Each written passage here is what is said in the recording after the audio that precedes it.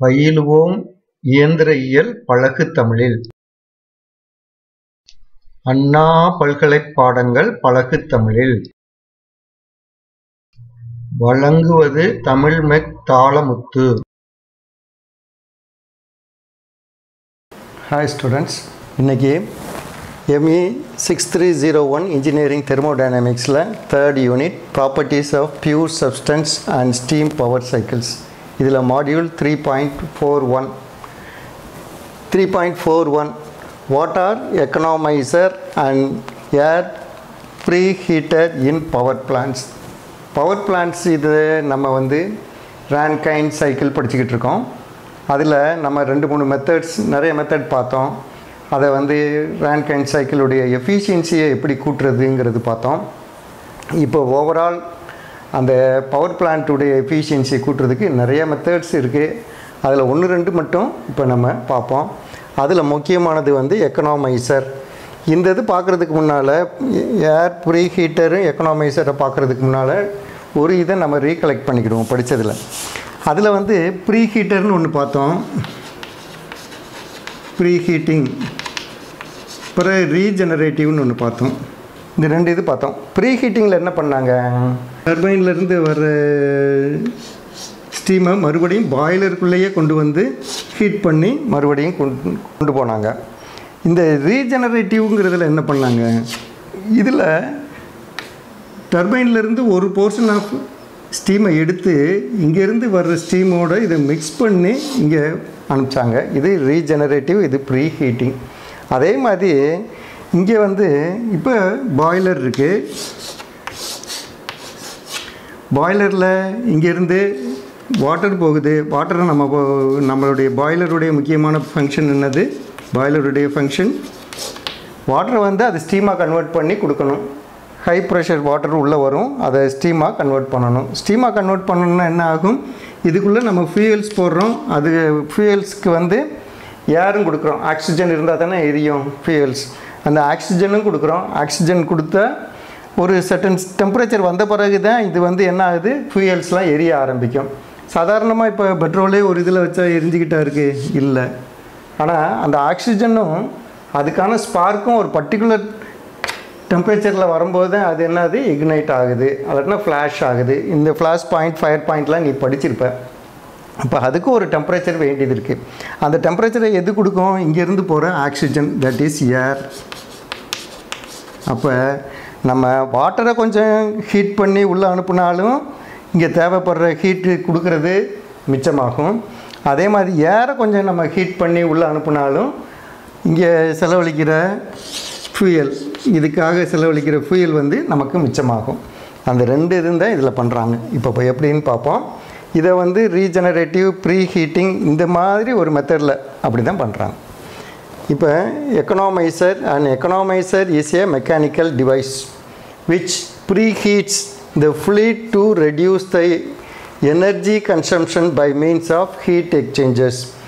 இந்த இதுக்குள்ளே போகிற வாட்டரை இப்போ சாதாரணமாக 50 டிகிரியில் போகுதுன்னா நம்ம இதில் ஒரு 80 டிகிரிக்கு அனுப்புகிறோன்னு வையே, இது 100 டிகிரியில் பாயில் ஆக ஆரம்பிச்சிடும். அப்போ நமக்கு இந்த 30 டிகிரிஸ்க்கு கொடுக்கக்கூடிய ஃபியூயல் மிச்சமாகுது இல்லையா. Economiser is use to preheat the water before it is going to boiler. இந்த பாய்லருக்குள்ளே போகிறதுக்கு முன்னால் அந்த இதை பண்ணுறாங்க. This ப்ரீஹீட்டிங் is achieved by passing the flu gases.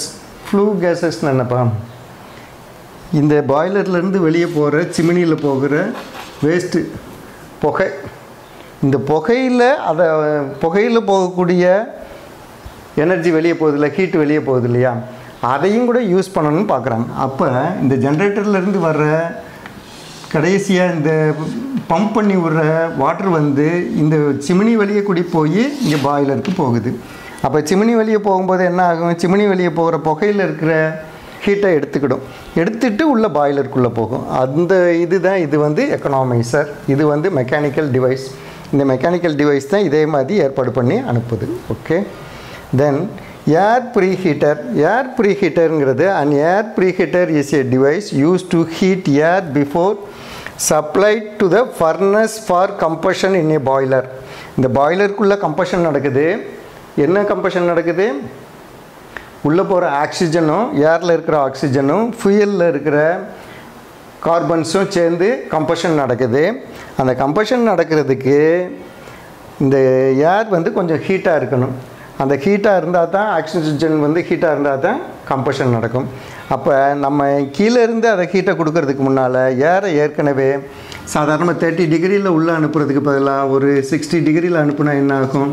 அதுக்கான ஹீட்டு நம்ம இங்கேருந்து ஃபியூயல்லேருந்து கொடுக்கறது குறைஞ்சி போகும். அந்த இதுதான் இதில் பண்ணுறாங்க. And air ப்ரீஹீட்டர் is a device use to heat air before supply to the furnace for combustion in a boiler. பாய்லருக்குள்ளே நடக்கிற கம்பஷனுக்காக ஏர் அனுப்புகிறோம்ல, அதை இன்னும் கொஞ்சம் ஹீட் பண்ணி அனுப்புகிறோம். அந்த அனுப்புறது வந்து 2 டைப் இருக்குது. ஒன்று டியூபுலர் டைப். இந்த டியூபுலர் டைப்பும் இதே மாதிரி இதில் தான் பண்ணுறாங்க, ஃப்ளூ கேஸஸில். Regenerative type. இந்த ரீஜெனரேட்டிவ் டைப்புங்கிறது வந்து ஏற்கனவே இந்த ஃபர்னஸில் போய்கிட்டு இருக்க கேஸை கொஞ்சம் எடுத்து அதோட மிக்ஸ் பண்ணி அனுப்பிச்சிடுறாங்க.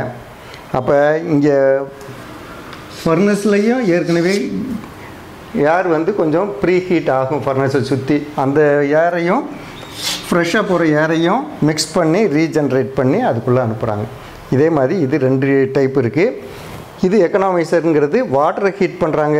இது வந்து கம்பஷனுக்கான ஏரை கொஞ்சம் ஹீட் பண்ணி அனுப்புகிறாங்க. இந்த 2 இதுவும் இருக்கிறதுனால இந்த எஃபிஷியன்சி கொஞ்சம் கூடுது. அல்லாட்டினா இந்த ஃபியூயல் கன்சம்ஷன் நமக்கு குறையுது. ஃபியூயல் கன்சம்ஷன் கொஞ்சம் குறைஞ்சாலும் பரவாயில்ல, 1% குறைஞ்சாலும் பெரிய பெரிய பவர் பிளான்ட்டில் எவ்வளவோ லட்சக்கணக்கில் கோடியில் நமக்கு வருஷத்துக்கு மிச்சமாகும், கோடி ரூபாய் மிச்சமாகும். ஓகே, இப்போ இதை புரிஞ்சிருப்பீங்கன்னு நினைக்கிறேன். இதெல்லாம் 2 மார்க் கொஸ்டினாக வர்றதுக்கு சான்சஸ் இருக்குது. என்னுடைய சேனல் வந்து AUmech-in-tamil.